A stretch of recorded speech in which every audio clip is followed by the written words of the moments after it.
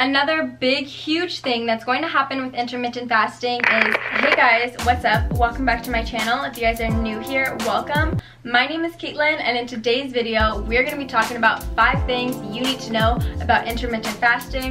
But before we get into the video, if you guys are not already subscribed, go ahead and hit that subscribe button. And I just want to thank you guys so much for us reaching over 14,000 subscribers. That's literally unreal to me. So thank you guys so much, each and every one of you guys who have subscribed. That really means the world to me. That literally made my day. So with all that being said, let's get into the video.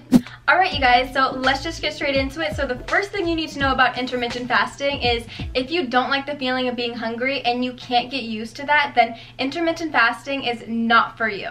We've gotten so used to being told that hunger is a bad thing, and if we don't eat at the first hunger cue, then we're starving ourselves. But that's not how your body was made to eat. Your body wasn't made to eat 5 to 7 meals a day, constantly digesting food, constantly breaking down food. You need to start getting used to the feeling of hunger. This is the reason why most people quit 2 days in, 5 days in, a week in, because they don't like the feeling of hunger. But you're not starving yourself, you're just giving your body some time to rest and reset, so it's not digesting food all the time, overworking itself. So get used to that feeling because it will pass.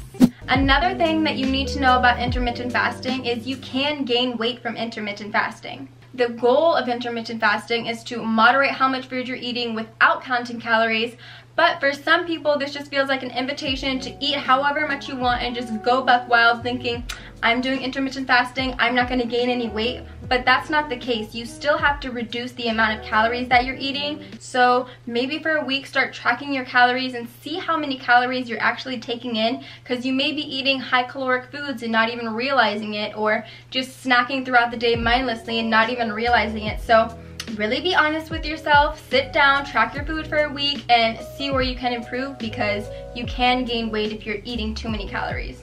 The third thing that you need to know about intermittent fasting is once you start fasting for long enough, you'll realize how much you didn't need the foods that you think that you wanted, or what you weren't able to deny before, like Snickers and ice cream and chips and things like that. You'll start to feel more in control of your food and more in control of your cravings.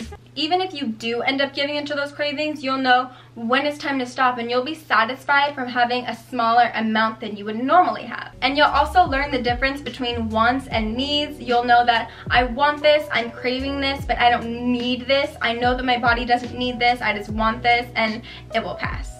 Another big, huge thing that's going to happen with intermittent fasting is people are going to judge you, but who cares? They're gonna say that that's unhealthy, you're starving yourself. Even people may say that you have an eating disorder. People are going to encourage you not to do this, but don't be affected by people's perception of what they don't understand. You've done your research, you know what's right for you, so don't worry about them. But just be prepared for the judgment, because it's gonna happen. But once you lose all the weight, people are gonna be like, oh my gosh, how did you lose all the weight? Or they'll be jealous that you even have the willpower to do it. So don't worry about what other people say about you, because they're gonna talk about you regardless. I was told, Caitlin, you're way too fat. Now I'm told, Caitlin, you're way too skinny. And it's just like there's no pleasing people. So do whatever you need to do to make you feel happy and live your best life. And lastly, another thing that you need to know about intermittent fasting is you're not going to get immediate results.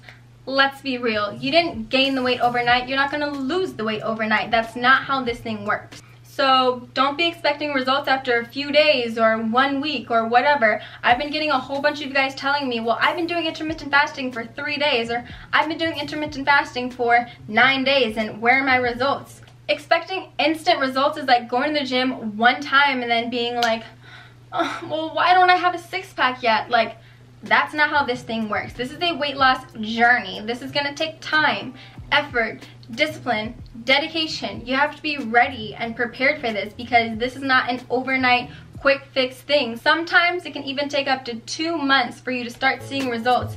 I didn't lose the weight overnight. It took me 1 year to lose the weight, but I'm glad that I took my time. I went slow, because now I'm able to keep the weight off. So don't worry about the time that it takes you to get there. It's a journey. Be patient with yourself, love yourself through it, and you'll be okay.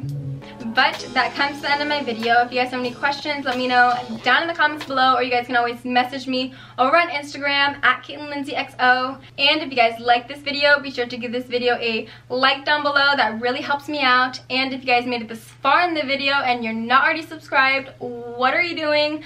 Go ahead and subscribe. I'd love to see you guys here next week. And with all that being said, I love you guys so much, and I'll see you guys next week. Bye!